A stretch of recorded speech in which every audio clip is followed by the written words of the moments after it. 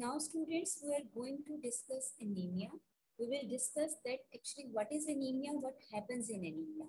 So anemia is a blood disorder that is characterized by reduction in RBC, that is red blood cell count. RBCs are also known as erythrocytes.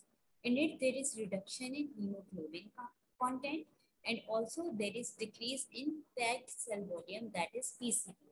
Now, what are the reasons behind this reduction in RBC count, hemoglobin content, and PVC? This is because of decreased production of RBCs, or possibly due to decrease or increase, destruction of RBCs. So two reasons are decreased production of RBCs. Second reason is increased destruction of RBCs. And third reason is loss of blood possibly due to hemorrhage. So the other reason may be inherited disorders or environmental influences such as nutritional problems, infections, and exposure to the drug or toxins.